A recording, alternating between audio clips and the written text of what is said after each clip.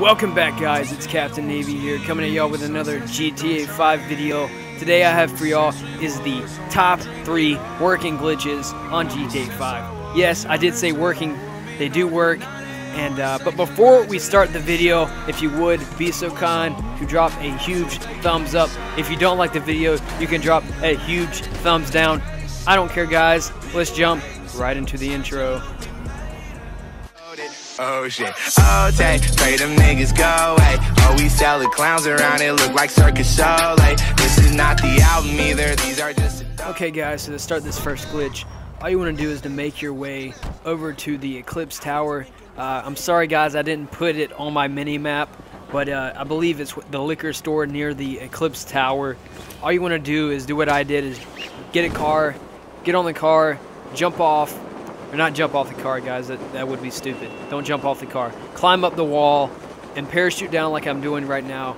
And there's going to be a room, a secret room. If you keep going, well, watch the mini map, guys, because you don't want to keep your eye off the mini map. That's where the room is exactly where I am on the mini map. So stay within that area and go a couple ways down. You eventually see it. It's a huge white space. It's a room. A huge room, but when you see it, guys, all you want to do is land on it. It's just a little it's a little secret room, I guess you could say, off the Eclipse Tower. It's one of the high-end apartments. You can't go inside it, but it is cool. It's cool to look at. But yeah, guys, let's jump into the second glitch.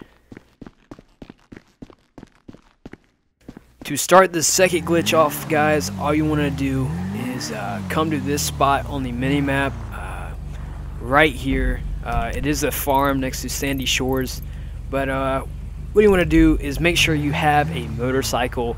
It does have to be a motorcycle, does not work with a car. And you want to drive straight into the garage door like you see there. And basically all it is a huge launch glitch. I thought it was pretty cool, but let's move on to glitch number 3. Okay, for the third and final glitch, thank God, all you need to do is get an SUV, guys. It does not work with a lowrider or anything. You got to have a pretty, tall-looking car. Not looking car. I don't even know what I'm saying. Forget what I even said that. Get an SUV. All you want to do is drive the SUV up to Cheb's. I don't know. I don't know how you pronounce it, but just drive the car up. That's all I know.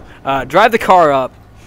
I kind of messed up the first time. I honestly don't know what I'm doing here, but you want to drive the SUV. Yes, make sure it is a SUV.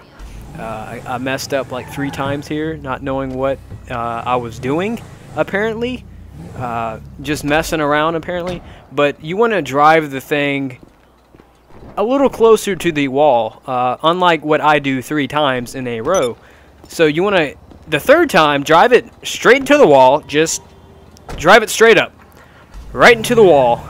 And once you do that, all you want to do, get out of the car, get on the hood, and make sure you're kind of back toward the wall, I guess. And once you do that, all you want to do is climb up in this thing, as you see here. And you are kind of in God mode. You can do whatever you want. No one can shoot you in this spot. I thought it was pretty cool. I messed around with it for a little bit and then I got bored. But you guys, y'all can play around with it and figure out all kind of cool ideas you can do with it. But I hope you liked the video, guys. I am bouncing out. I'll see y'all.